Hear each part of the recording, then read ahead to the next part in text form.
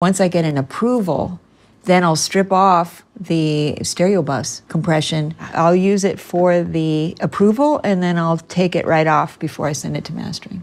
Talk to me about your relationship with mastering. I just don't want them to screw it up. When I send them without processing, without stereo bus processing, I also send them the reference, the final approved mix with the processing, so that they can have a reference. This is what the client approved. Please, if you're going to do anything, make it sound a little better than that. If you're going to do anything, just don't make it sound worse.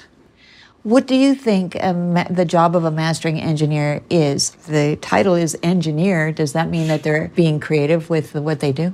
That's a hard question to answer. You use the word creative. I think you have to tread gently with that. Sometimes creativity in mastering, to me, may be the gentle addition of color that might come, in some cases, fairly transparent transformers, very rarely tape sort of treatments or something like that can benefit a mix, but only a little bit. And if you go too far, you change a lot about the way a mix is put together. You can change the balance and you can change the tone.